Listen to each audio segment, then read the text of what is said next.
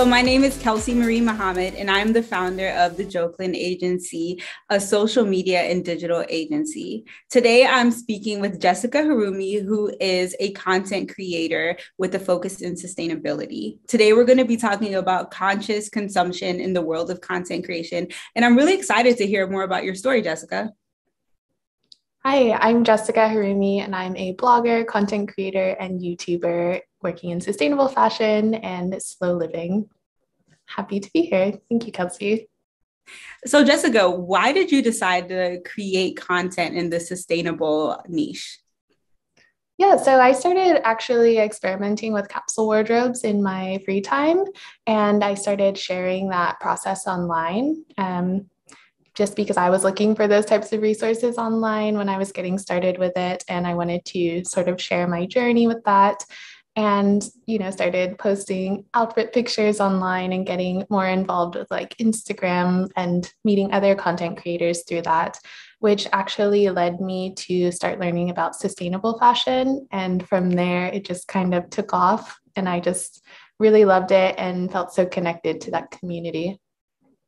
And what are some of your favorite sustainable brands, even from when you started to now, new brands that you've recently discovered?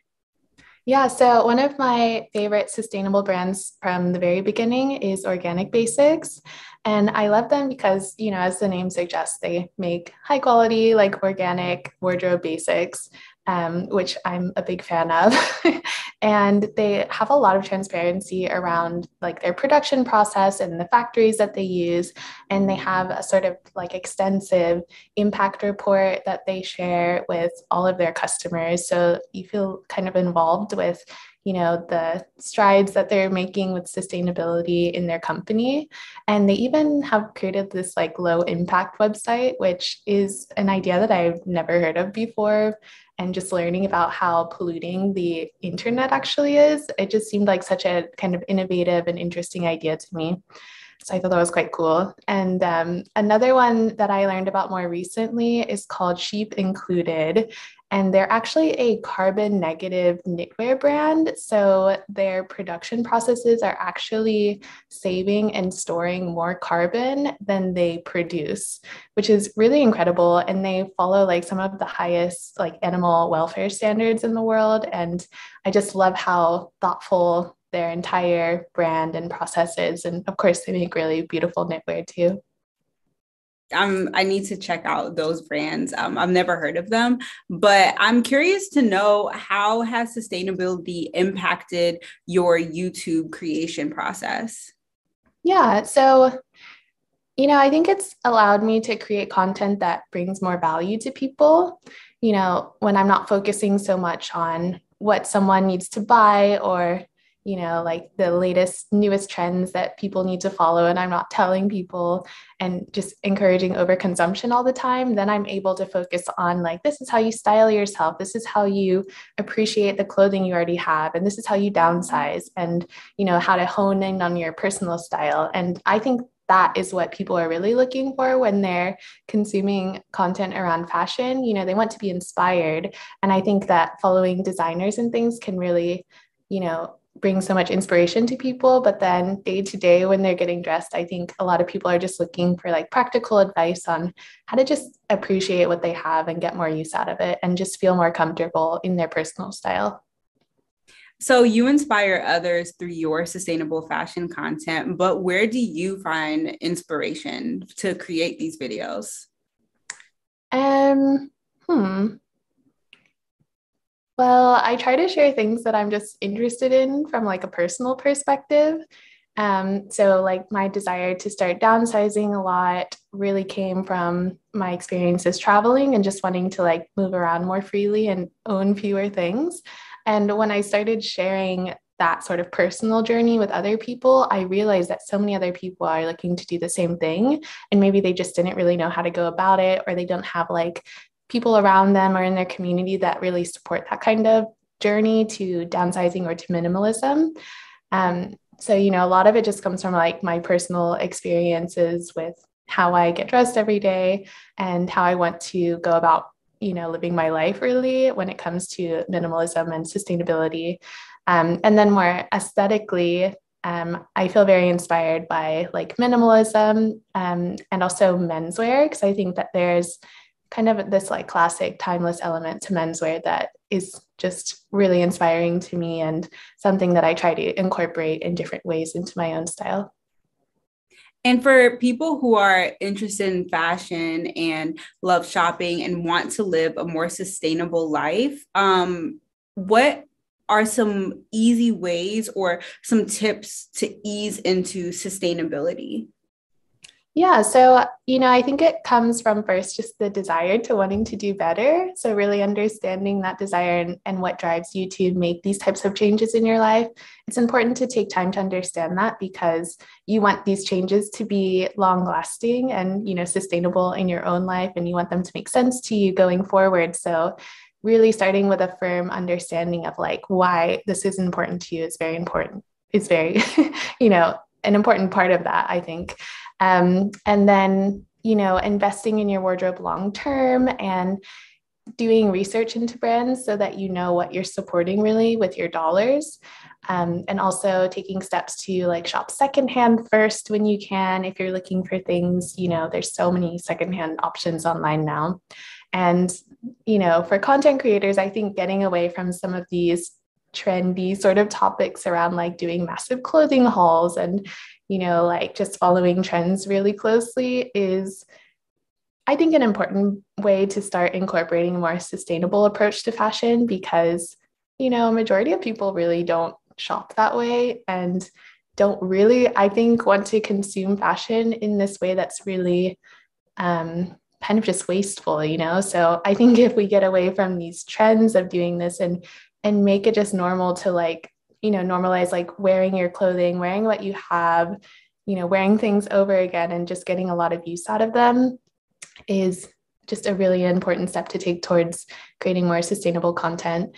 Yeah, and then I would say just being really honest about sharing your sustainability journey is what's going to make it most authentic and what's going to connect most with people because, we need a lot of people doing sustainability in an imperfect way rather than a few people doing it perfectly.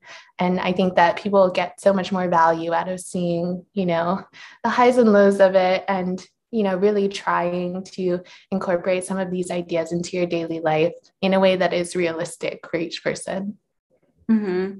And as social media goes into prioritizing video content, how important is it to talk about sustainability in the digital world? What does that mean to you? And why do you want to encourage others to be more sustainable with their practice? Yeah, I think it's incredibly important because it's kind of reflective of, I think, what people really want or the direction that we're moving in sort of collectively.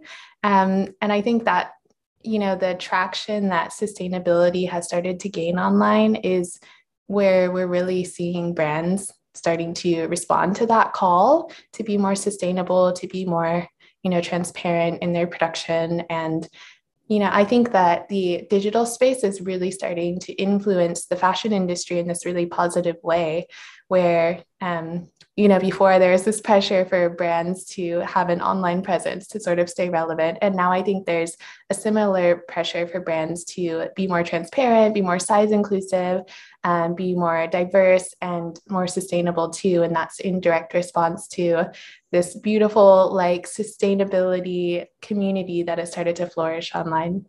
Mm-hmm. And when you're collaborating with brands or taking on partnerships, what do you look for to stay true to your content and to also help these brands to drive their mission to your followers?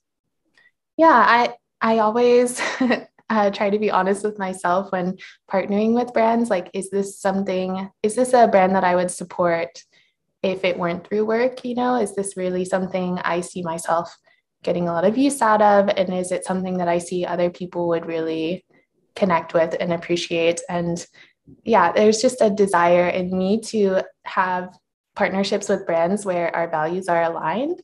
And I think that's true for anyone who's deciding whether they want to support a brand with their money, is that like consumers are really looking for these values that brands are starting to represent or are, showing through the actions that they take in just the way that they present themselves. And just like really like putting your dollar behind values that you care about is important for me. And, I just always want any kind of collaboration that I do with a brand to feel really organic and to make sense. And part of that also comes from the brand having trusted me to be able to create content that I feel, really aligns with what I care about.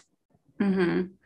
And Jessica, the content creation industry is not going anywhere soon, anywhere. Like it's only going to expand. There's only going to be more content creators. There's going to be more brands. So where do you think the future of the digital creation space is going? And what are your hopes for the future? Yeah, I think that's so true. And I guess my hope is that creators are able to continue to influence the industry in a positive way. I think that we often forget how much power we have as consumers to really show brands like what we care about, what we're willing to support. And content creators are so connected to these brands in, such a like personal way. I think sometimes we feel as consumers kind of disconnected from brands, or like we're just, this is what we have to choose from. And content creators have this really interesting relationship in the industry where they can really enact positive change and be, they can really sort of put forward the desires and what the consumers are looking for and kind of amplify that and hopefully be able to support those more positive changes. And last question, this is more of a fun question for the people watching. We are currently in spring going into summer. What are your 3 must-have items for spring, summer fashion? Oh, this is a difficult one. So for spring, I would say a trench coat because I love a trench coat and I'm in the Pacific Northwest, so it's quite cold and rainy here. So it's very necessary.